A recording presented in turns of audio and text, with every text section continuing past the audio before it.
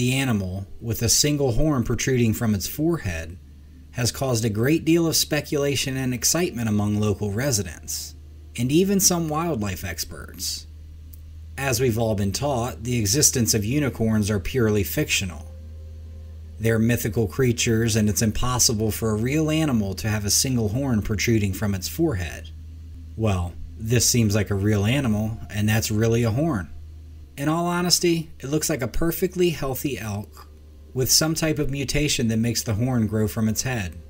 Some people are claiming that this is photographic trickery, and that an animal like that doesn't exist. I'd beg to differ, and I think it's a really cool camera capture.